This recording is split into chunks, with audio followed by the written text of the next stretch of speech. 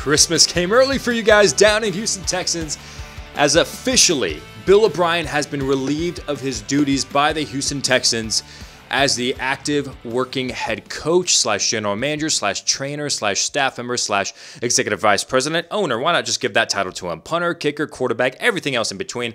Trying to be the Bill Belichick of the Houston Texans and try to create a dynasty, having all this control.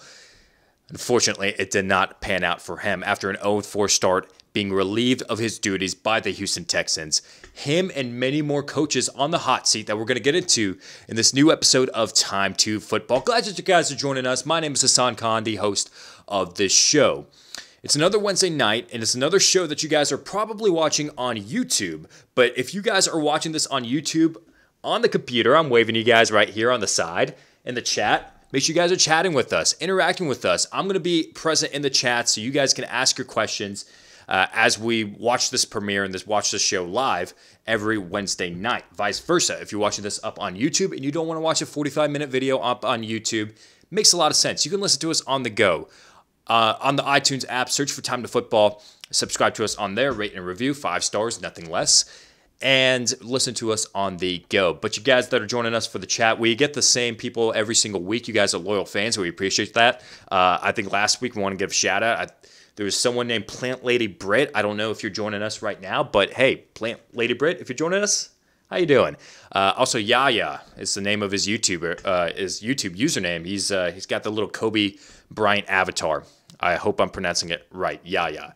But a lot to unpack for this show with the head coaches that are on the hot seat. We talked about Bill O'Brien. We're going to talk a little bit more about that and get into the depth with the Houston Texans and how it kind of all unraveled and what's next for the Texans. We also want to talk about the Jets with Adam Gase. Oh my gosh, I was actually surprised that Adam Gase still has a job and Bill O'Brien doesn't. But maybe that's going to be coming up for the New York Jets next on their play is to fire Adam Gase. Dan Quinn of the Atlanta Falcons is also on the hot seat after those 2 blown leads just in 2020. And it's not just the Super Bowl that he has a blown lead, but there's other games in between where he's blown a lot of leads. We're going to dive into that as well as Matt Patricia of the Detroit Lions. Not very well liked, according to a lot of players that are former players or current players from the Detroit Lions. So we're going to unpack all of that. Big shout out first to feedspot.com for naming us as one of the top 100 NFL podcasts in the world. Not just competing with everybody in the United States, but all across the globe with podcasts in the United Kingdom and Ireland, everywhere. We are ranked in the top 100 by feedspot.com, and this list has established podcasts such as Around the NFL, which is the NFL's official podcast, ESPN's NFL Live, which is ESPN's official NFL podcast. Being ranked alongside those names is such a huge honor. So thank you, feedspot.com, for making us or ranking us in the top 100. It would not be possible if it weren't for you, the Time to Football faithful, and all the fans. Before we get into the topics, we have to give the most prestigious award on the show, the Hungriest Player of the Week.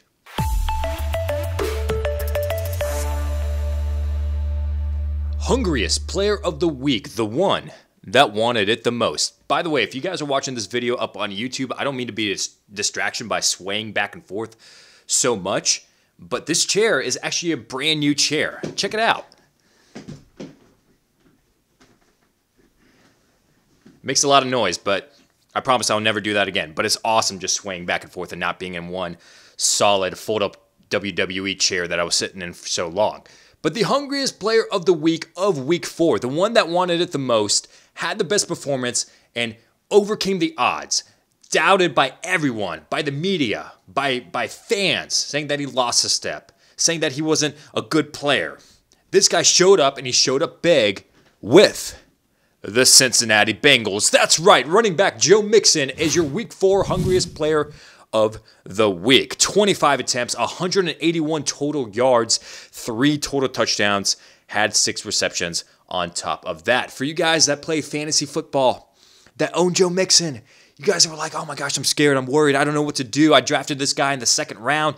He's supposed to be my RB1 or my RB2, and he's just not producing. I warned you guys to please be patient with Joe Mixon. We saw this at the tail end of 2019, the second half of the seaon. First half, didn't do much. People had buyer's remorse. Why did I draft this guy? Second half, he came on strong. Towards the end, to where in our 2019 Fantasy Football Time of Football Awards, we named Joe Mixon as our Most Patient Player Award. We gave him that award, meaning that you have to have the most amount of patience with him, and he's going to show up big and pay dividends later on in the season. And the same thing was happening. First 4 weeks, what do we do? Joe Mixon, he sucks. He lost a step. He's not as good as he used to be.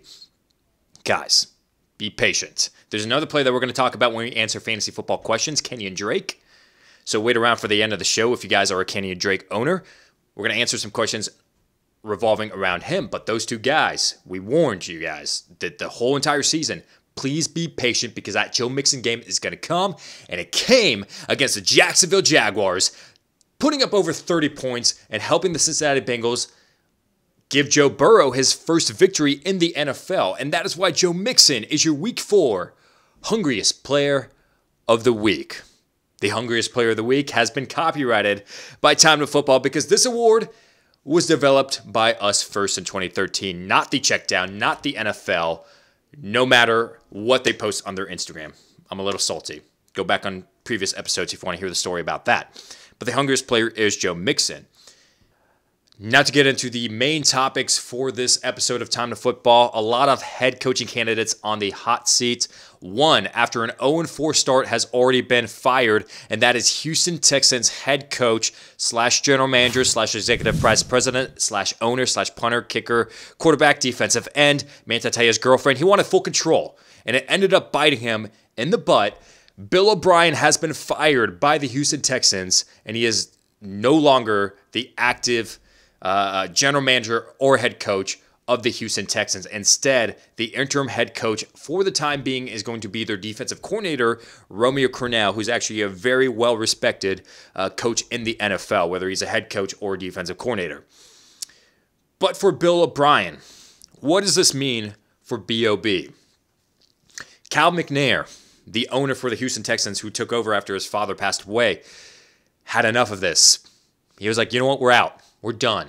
We trusted you. We want to give you full control. You wanted to be the Bill Belichick of the Houston Texans, just build this dynasty and do all these things because you come from this Bill Belichick coaching tree. We trusted you. We really did. And even though you had some good seasons, yeah, you made the postseasons for a number of consecutive years. You had 6 playoff games. Yeah, that's great and all, but the trades and the transactions that you made, we just don't get it. We don't understand, so we're moving on. So Bill O'Brien has been relieved of his duties after putting up a 52-48 record, which is actually kind of an even number. It's kind of cool. He coached 100 games. So they fired him after his 100th game. So congratulations on that milestone. 2-4 in the postseason in the playoffs, and it kind of unraveled a little bit after all the transactions and all the trades and all the playoff losses that Bill O'Brien and the Houston Texans suffered following I would say after 2018, going into maybe 2019. There's a lot of transactions. We're going to read off a few of these. The most important and the most recent that comes to everybody's minds is getting rid of DeAndre Hopkins, a top 3 wide receiver in the NFL, for basically not too much. And that's not discrediting David Johnson and Brandon Cooks, because I think those guys are good players. But Bill O'Brien felt like, hey, maybe I'm playing Madden franchise mode. Maybe I can get someone like Brandon Cooks, get a second-round pick out of DeAndre Hopkins as well, get David Johnson. And by the way, when I say Brandon Cooks, they eventually used the second-round picks that they got. They had 2 second-round picks, and they used one of them to get Brandon Cooks from the Rams. So essentially, it was DeAndre Hopkins for Brandon Cooks and David Johnson at the end of the day. But maybe I could just get David Johnson and Brandon Cooks, and I could just put up the same amount of numbers in this Madden franchise mode with Brandon Cooks as DeAndre Hopkins, because we all know Madden, they don't use there's no difference between using Brandon Cooks and DeAndre Hopkins in the game. Maybe I could just do that. But this is real life. And DeAndre Hopkins is much more talented than almost, if not every single wide receiver in the NFL.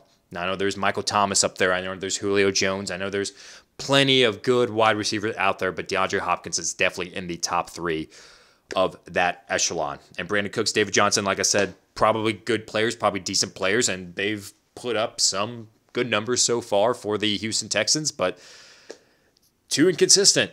Not consistent enough to lead the Houston Texans to that postseason or that Super Bowl that Bill O'Brien wanted the team to have. But following that loss against the Minnesota Vikings, where they lost 31-23, off of a controversial touchdown pass to Will Fuller, I will admit that. But after losing that game, Bill O'Brien stated that every transaction that he made was for the best interest for the team. And a lot of people were puzzled by that statement. It doesn't make a lot of sense when you get rid of Hopkins for Brandon Cooks and David Johnson. Also, if we want to look a year prior to that, at the beginning of 2019, during the preseason, they made another trade to acquire more players, and that was Laramie Tunsil and Kenny Stills from the Miami Dolphins. What did they trade away? First-round picks, 2 of them, and a second-round pick. For Laramie Tunsil, good offensive lineman, great offensive lineman, one of the best in the NFL. But Kenny Stills, good receiver, not great, not your number 1 for any team, a good piece and a good player for you to have depth on your wide receiver depth chart, but not enough for a first-round pick or 2 first-round picks. But I think the bulk of that came from Laramie Tunsil, that the Miami Dolphins, if they're willing to trade Tunsil, let's get the most out of Bill O'Brien. And he bid on it. He bit, and he did it. And a lot of crazy transactions happen, and you look where they're at right now. Yeah, Tunsil has done his job. Stills has done his job here and there, but it's just, you could have used a lot more with that capital that you had in the 2020 NFL draft. You needed defensive line help. You need help in the secondary, and instead you chose to get rid of all of that and get these players that I don't know. I'm having a hard time. I'm trying to be, as positive as possible, because I am not a head coach / general manager / staff member / executive vice president / owner / punter, kicker, quarterback, and everything else in between. Troy Polamalu's hair. I'm none of those. But Bill O'Brien just didn't make a lot of sense with the transactions that he made. And then I think the final thing, if you want to look a little bit prior to that, the final transaction that I picked up on that I thought was kind of, iffy was Jadeveon Clowney, trading him away for a 3rd-round pick. 3rd round? He's one of the best pass rushing players in the NFL, and destructive, a former number 1 overall pick. You throw him away for basically a 3rd-round pick. You could have gotten at least 1 first-rounder out of that. You could have gotten a first-rounder out of DeAndre Hopkins, but you chose not to do that. You could have traded away less for Laramie Tunsil and Kenny Stills. You could have, but you didn't choose to go down that route. And you also let Tyrann Mathieu walk in free agency, and look at the year that he's been having, the 2 years that he's been having with the Kansas City Chiefs. So a lot of question marks, a lot of boneheaded decisions, I want to say, by the Bill O'Brien and the Houston Texans, and it just didn't make a lot of sense. So Romeo Crennel is now going to be the interim head coach. The executive vice president, Jack Easterby, is a name that was hired by Bill O'Brien, and he made the choice to fire the general manager at that time of the Houston Texans and give control to Bill O'Brien. Well, that guy, Jack Easterby, ended up being like, whoa, what are you doing? We don't agree. We don't see eye to eye by a lot of these transactions that you're making, so I'm going to make the decision myself, and I'm going to fire you. So the guy that Bill O'Brien was pretty much in charge of hiring, turned it around, and he fired him. So I thought that was pretty funny. But he's in charge of picking a new head coach, and there's a lot of people, a lot of guys that in the NFL that a lot of people are talking about. There's the quarterback's coach of the Chargers with the work that he's been doing with Justin Herbert, offensive coordinator of the Chiefs. There's I believe Brian Dable is the offensive coordinator of the Bills. There's a lot of teams and a lot of coaching candidates out there for a lot of teams, and we'll see down which route the Houston Texans elect to go to, but I do believe that this move of firing Bill O'Brien was the right move for the Houston Texans, because after trying to be Bill Belichick for so long, listen, you can only do so much, and you ended up failing. Next up is a coach that I thought personally was going to be the first head coach fired over Bill O'Brien, over anyone, because it's New York, the media talks, and also there's just, in my eyes, a lot more controversy with this coach and the New York Jets than with Bill O'Brien with the Houston Texans. But he still has a job as of right now, with this being week 5, and that is Adam Gase. Adam Gase of the New York Jets has posted a 7-13 record as head coach of the Jets. That's not the worst, especially if you haven't played that many games, 20 games. But there's a lot of things behind it and underlying things if you look at the track record of Adam Gase and what he's done with the Miami Dolphins. And people even wondering, when he got hired by the New York Jets, why is this guy getting hired by the Jets? Maybe it was his eyes that convinced him. I don't know. But Adam Gase has an 0-4 start to this year and looks like that they're going to be one of the worst teams in the NFL, if not the worst team. I know the other New York team, the New York Giants, are competing for that spot, but I believe that the Jets are much worse than the New York Giants. And Adam Gase is part of the issue in my eyes. So if we look at the underlying and the track record of Adam Gase and what he did with the Miami Dolphins and why he has a job with the New York Jets, let's actually take a little bit step backwards more than the Miami Dolphins and look at the success that he had with Peyton Manning and with the Denver Broncos. Okay, that catapulted his stock so much. He got hired by the Chicago Bears. One above average season by Jay Cutler was enough at that point. Oh man, you did a great job with Peyton Manning in Denver. You did a great job with Jay Cutler in Chicago. Let's give you a head coaching job. And at that time, it didn't seem like a bad decision to give a head coaching job to Adam Gase for the Miami Dolphins. But then, after his tenure with the Miami Dolphins, after those 3 or 4 seasons, I believe it was, with the Dolphins, having one playoff appearance, I'll give him credit to that, not doing much after that, gets hired by the New York Jets. Then we look at the players that he coached with the Miami Dolphins and why it didn't turn out well, and they go on to have successful seasons, either with a different team or with the same team. And you start to wonder with yourself, is Adam Gase to blame for the lack of success with Miami? A lot of examples that we can talk about. 7 I came up with that we can talk about. Let's talk about them. First, the quarterback, the most memorable, Ryan Tannehill, had his best season as a Miami Dolphin his sophomore season, 27 touchdowns, 12 interceptions with Joe Philbin. His best years in Miami were with Joe Philbin. With Adam Gase, didn't do much, to the point that we're like, let's just move on with him. Not a quarterback of the future. Goes on to Tennessee, and he proves and he shows, like, hey, nothing's wrong with me. I'm a top 10 pick in the 2012 NFL Draft, and look at the success that I'm having with Tennessee, leading this team to the AFC Championship after taking over after 4 games from Marcus Mariota in the 2019 season. So Ryan Tannehill is one example that went off to have success out of the control of Adam Gase. Kenyon Drake, another player that just got traded to Arizona in the last half of 2019 and just exploded. Was one of the better running backs in the NFL in the last half of the 2019 season.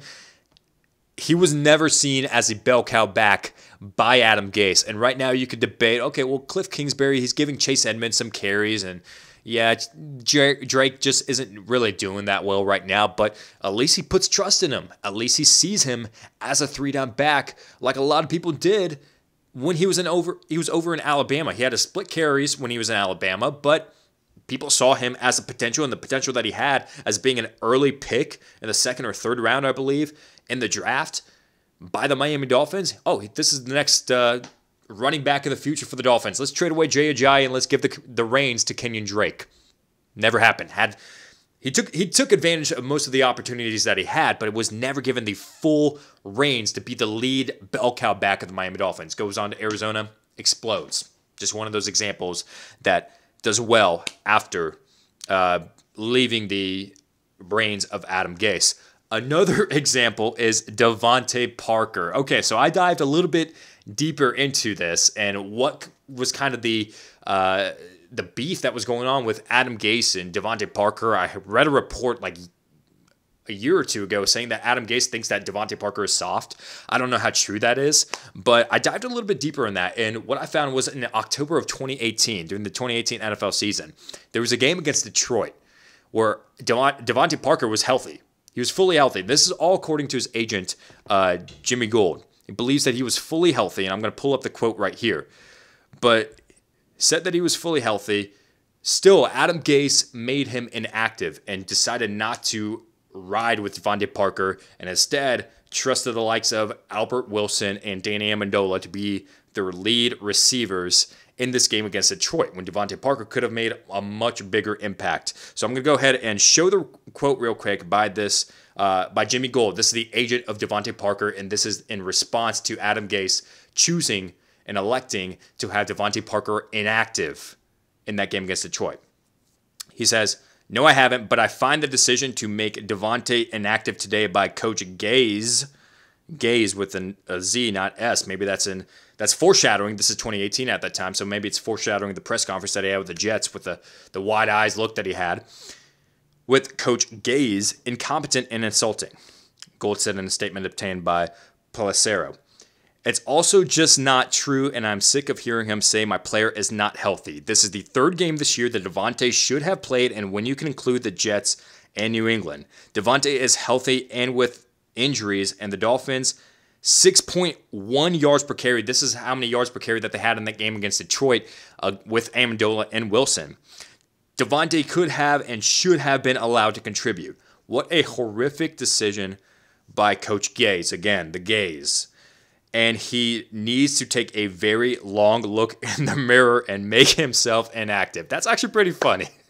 Make himself inactive. Wow, that was actually pretty smart and a good burn by Jimmy Gould. So that's kind of the beef with Devontae Parker and Adam Gase. What happens after that? Adam Gase gets fired. Devontae Parker has an amazing season with 1,200 yards receiving under the reins of Brian Flores, a new head coach, because they use him like the way that he should have been used this whole entire time. You got a guy that is maybe not as talented as Julio Jones, but physically he is built like Julio Jones. A big guy, 6'3", 215 pounds, fast as heck, a beast, can win 50-50 balls. They chose and elected not to use him that way. Instead, more so a slot receiver, and Adam Gase, he just failed to use Devontae Parker the right way, and Devontae Parker goes on to have a successful season. So that's just another example of a player that does well outside of Adam Gase. Mike Goat Gesicki, the fan favorite of Time to Football host Hassan Khan, 2018 being drafted, arguably the best tight end in that NFL draft, a big red zone target. You chose not to use him in the red zone. Instead, you had Dwayne Allen and Durham Smythe as starting tight ends over Mike Gesicki. Goes on to lead all tight ends and red zone targets so far in 2020. Big, athletic, having a breakout season. 6'6", 250 pounds, and led all tight ends in the 40-yard dash in 2018. Another example that's doing well outside of Adam Gase. Then you want to talk about the Jets? Let's talk about another Jets player. Let's talk about Robbie Anderson. Anderson was with the Jets in 2019. Didn't do much, was inconsistent. Goes on to have a successful season with Carolina. So far, as we know, the trusted target and the number one target for Teddy Bridgewater over DJ Moore, of all people. So Robbie Anderson is another example. This worries me with Adam Gase.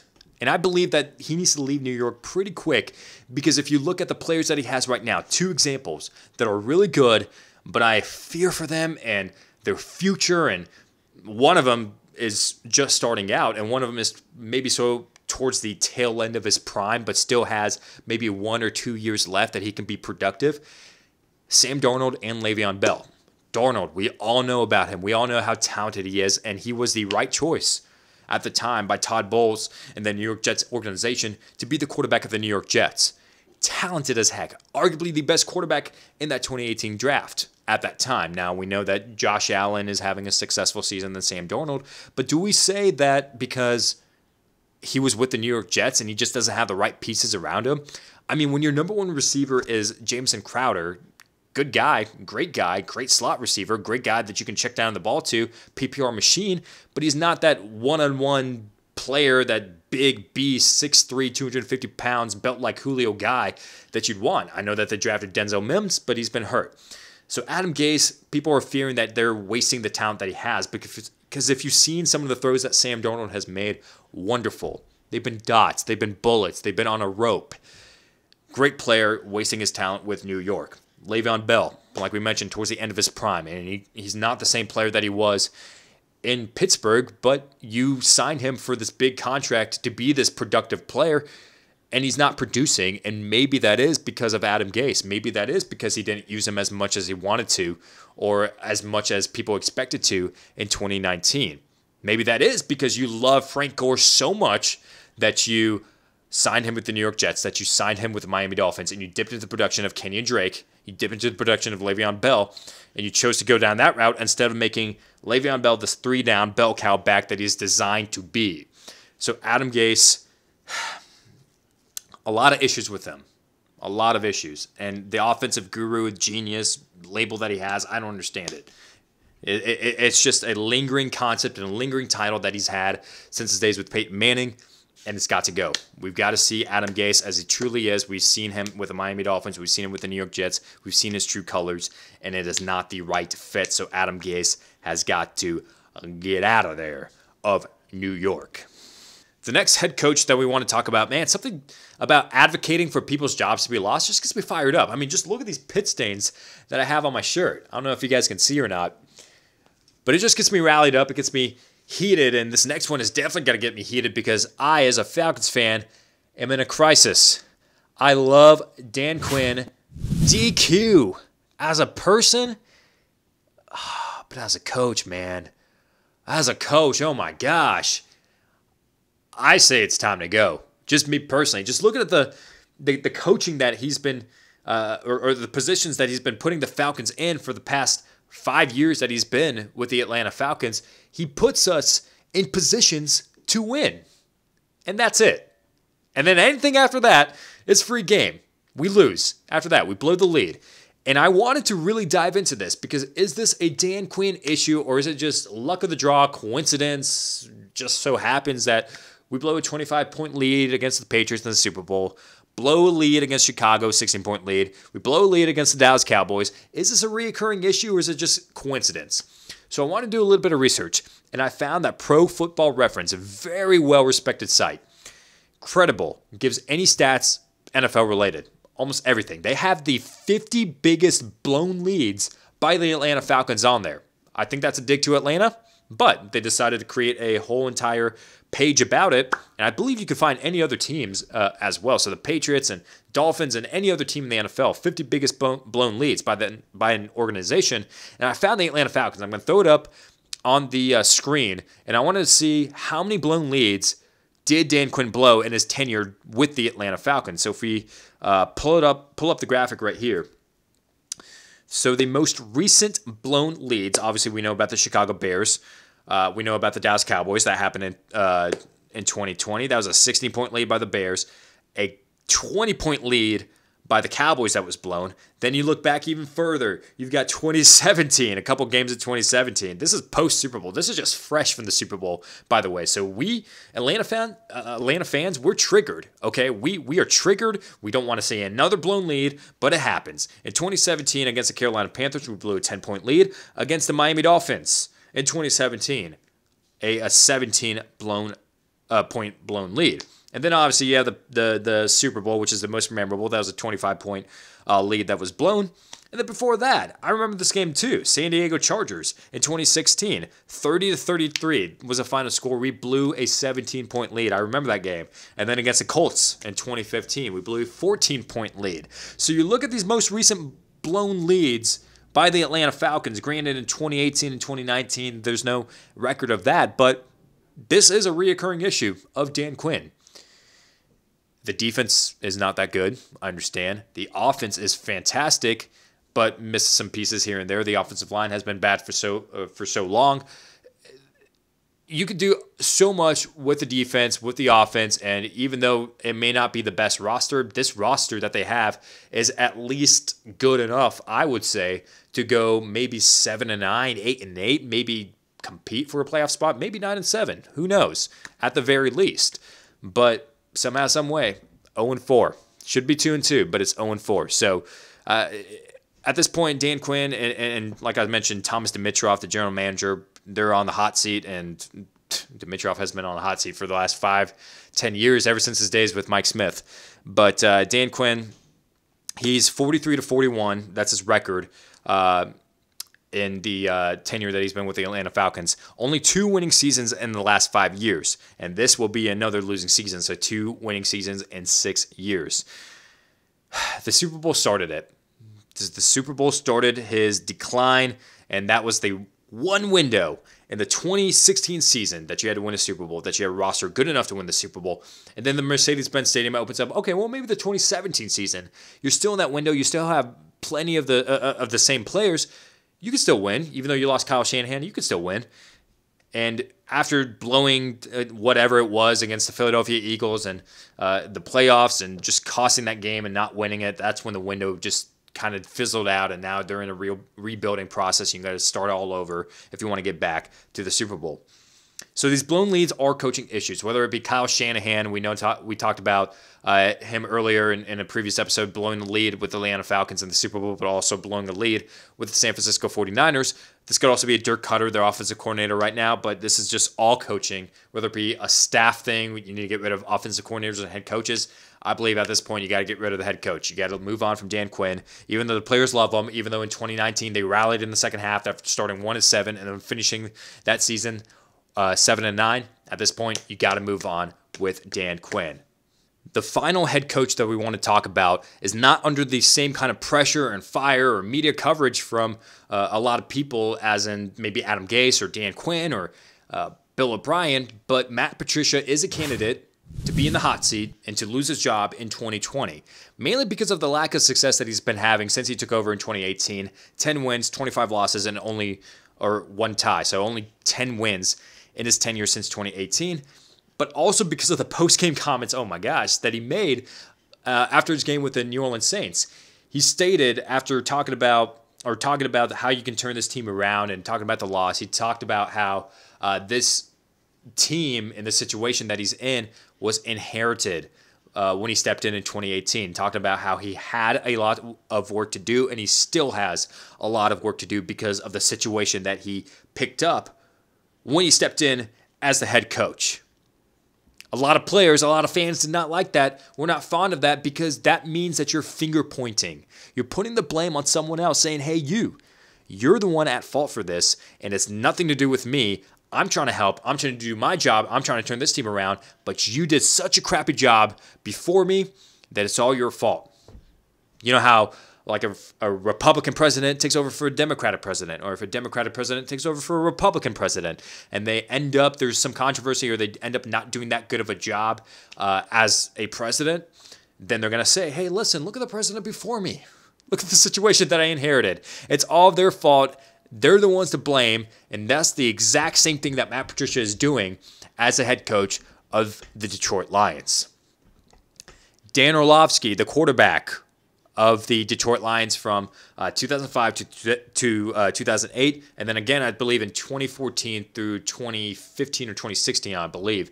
Has been playing in the NFL since 2005, since he was drafted by the Lions in the 5th round. If you're not familiar with Dan Orlovsky, just type in Dan Orlovsky safety, 2008. Then you'll remember. But Dan Orlovsky is now an ESPN analyst and a host, and he does a fantastic job. Love Dan Orlovsky, love his insight of the game, and he's very knowledgeable. But he was talking about Matt Patricia, and he was talking about the Detroit Lions. And he was in his second tenure with the Lions, he was involved with Jim Caldwell. And Caldwell, as a head coach of the Detroit Lions, taking over for Jim Schwartz in that time era, was really, really good for the Lions, given the situation that they were in, given Detroit Lions standards. You want to talk about his record? He was 11-5 as his first year as a head coach, developed one of the best defenses in the NFL in the Detroit Lions. Then he starts off not so hot, 1-7, just like Dan Quinn in 2019. Same situation. The players like to rally around him. He's a good leader, and so they want to play for him, and he ended up finishing the season 7-9 and essentially saving his job with the Detroit Lions. Then the season after that, his third season, he went 9-7, and then the season after that, he was 9-7 as well. Had a couple of playoff appearances as well, but he lost in the first round, so he really didn't get far in that case. But at that point, they fired him because they were like 9-7 is not that good. I mean, it's an above-average record, but he failed to beat better teams. in the NFL. So given that, his team, the Detroit Lions, Jim Caldwell's Detroit Lions, were 9-7. A 9-7 franchise that you took over, Matt Patricia, and you're saying that you inherited a bad situation? Matthew Stafford was playing his best football, some of his best football, in that era when he was with Jim Caldwell. He's had proven success. He's coached in a Super Bowl. Caldwell has for the Indianapolis Colts in 2009.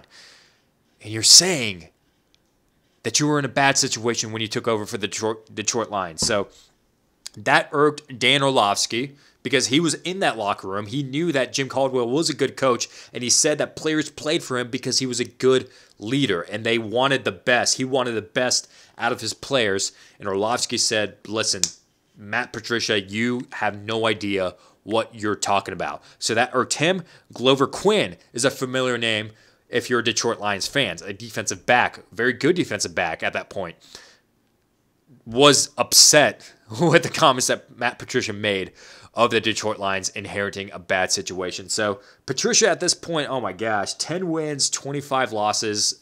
That's in itself is not good enough to be a head coach in the NFL, to continue to be a head coach. It's not like you're in your first season or your second season, and you're still kind of developing and you signed a big, long contract. But at this point, after the comments that they made, it's time for the Lions to move on from Matt Patricia.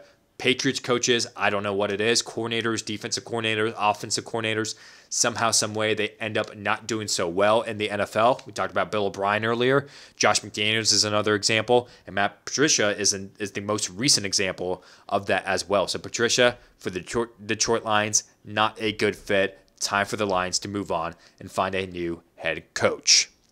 Now we're going to get into the part of the show where we answer fantasy football questions, because you guys are wonderful.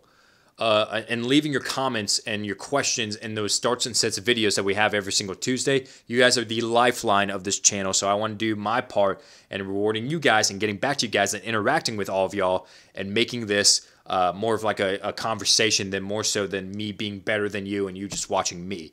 So I'm going to try my best to respond to these questions. I picked out a few of these, so if you guys see your questions, this is going to be very helpful to you. But if you also are an owner of one of these players that we're going to be talking about, pay close attention, because this could help you guys out as well.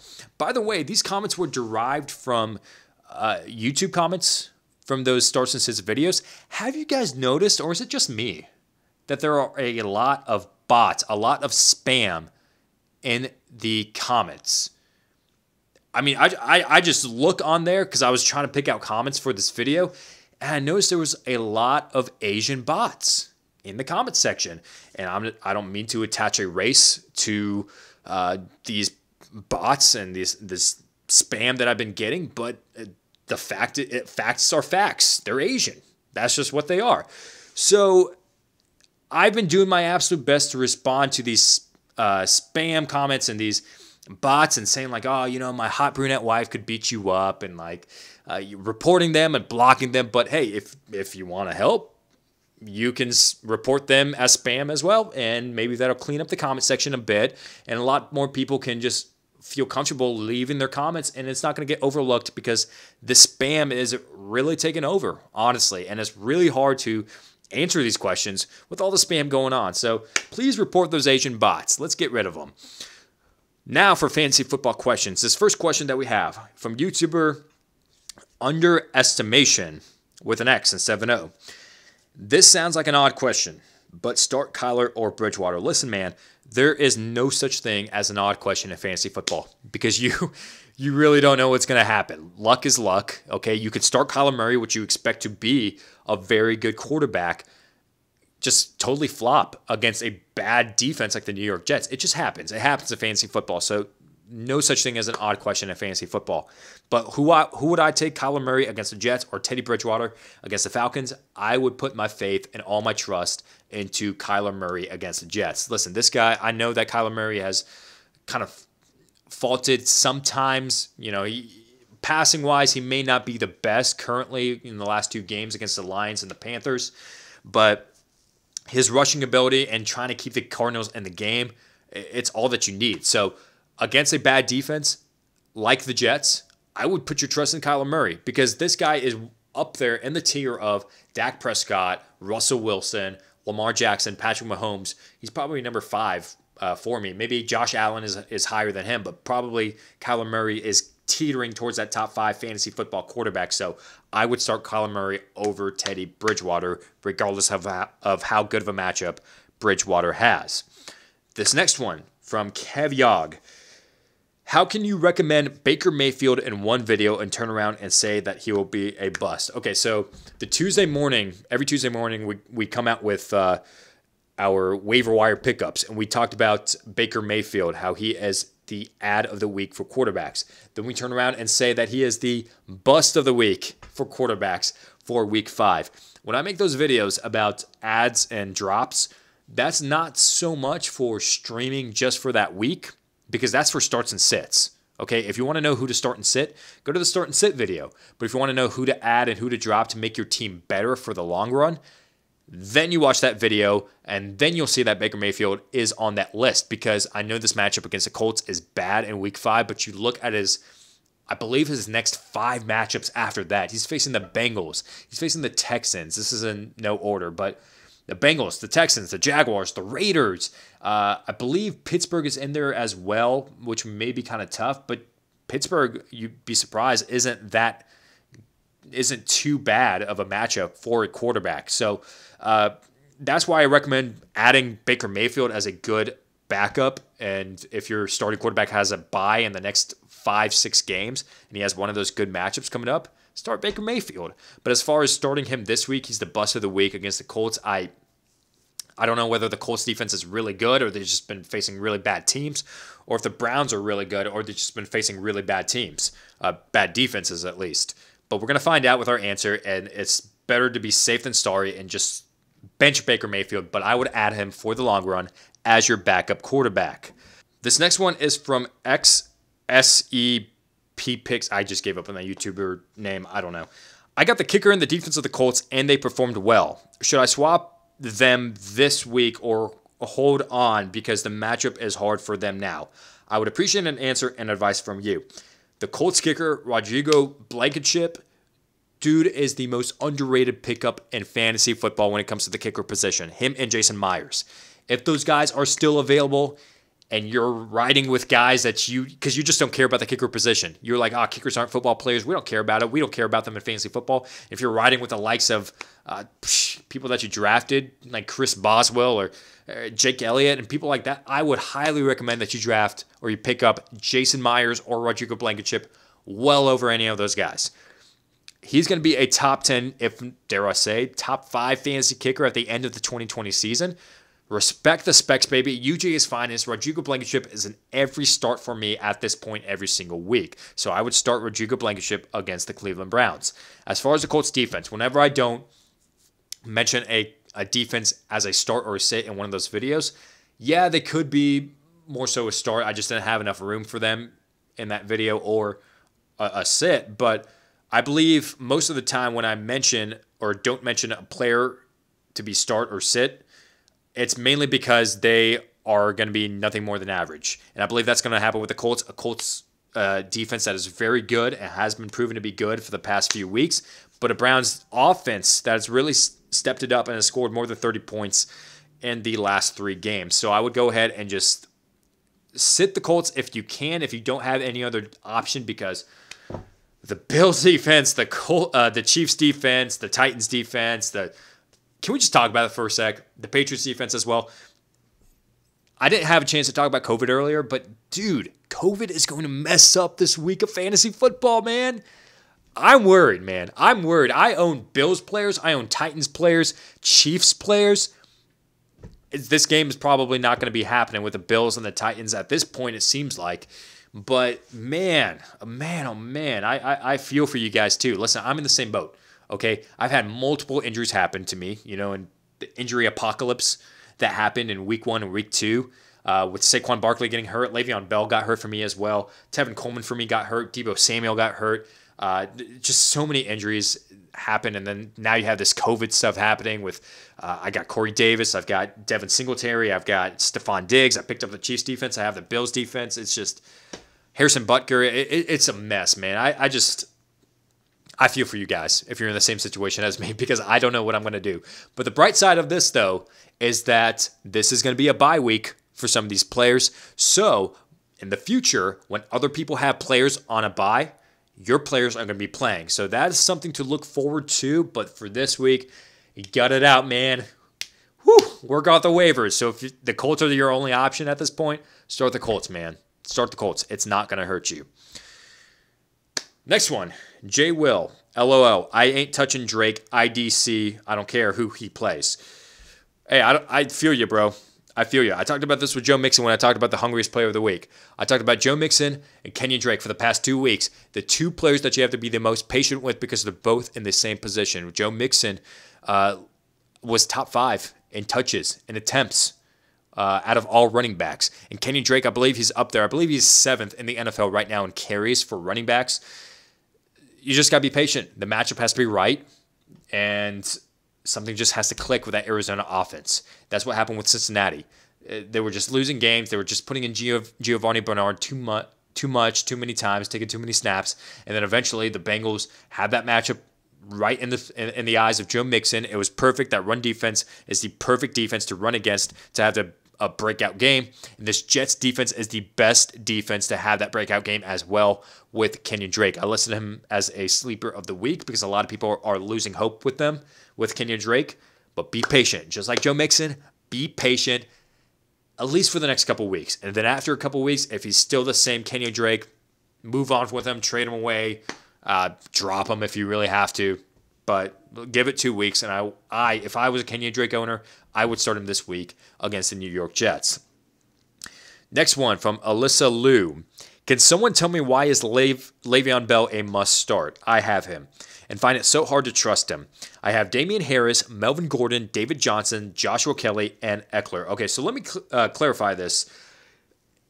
Those players that you have, I would start most of those players over Le'Veon Bell. I would at least start David Johnson this week and Josh Kelly over Le'Veon Bell. Bell so far has not even been activated from IR. We expect him to be activated from IR. Oh my gosh, I hope, man, because my fantasy team is with this COVID stuff. I need Le'Veon Bell so bad.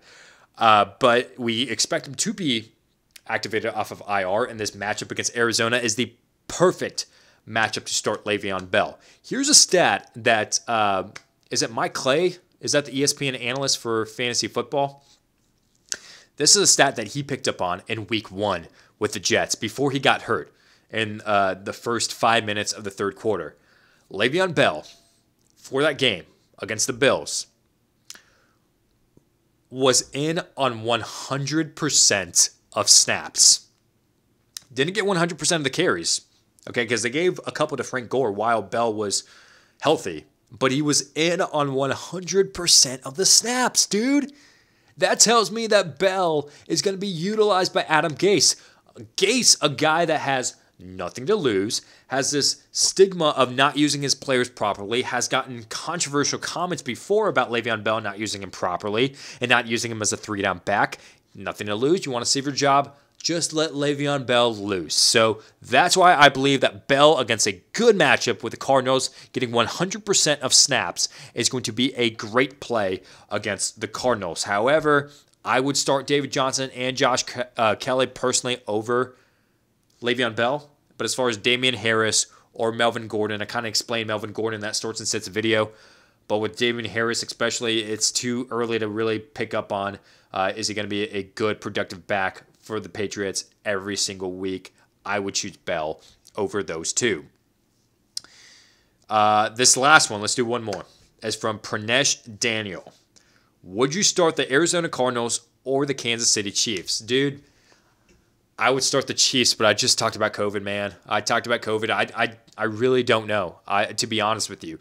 So if we talk about the Chiefs and the Cardinals, and the reason I'm talking about COVID is because the Raiders actually had a player who tested positive Wednesday morning, so that Chiefs and Raiders game might be in jeopardy. He may just need to be quarantined if there's no more positive tests.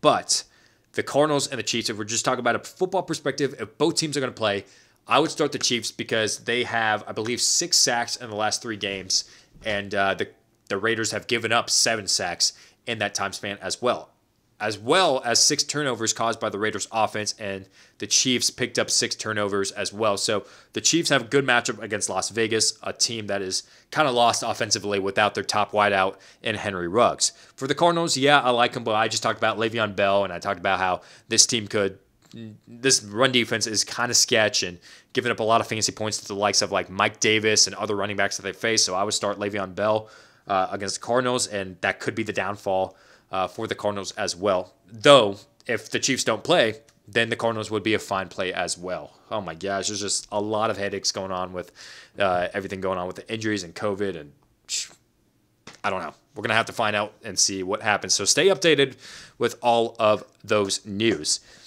That's pretty much going to do it for this week's episode of Time to Football. Again, if you guys are watching this video up on YouTube, we appreciate you guys joining us and coming along with the ride this whole entire time and staying with us all the way through the end. And if you guys are listening to this podcast up on iTunes, just be sure to head over to our YouTube channel because we have much more content on there that comes out on YouTube than it does over on iTunes. YouTube.com/timetofutball. And over on iTunes, you search the podcast app and search for Time to Football, rate and review, leave 5 stars. It would help us out so much. With all that said, thank you guys so much for watching this episode of Time to Football, and I'll see you next week.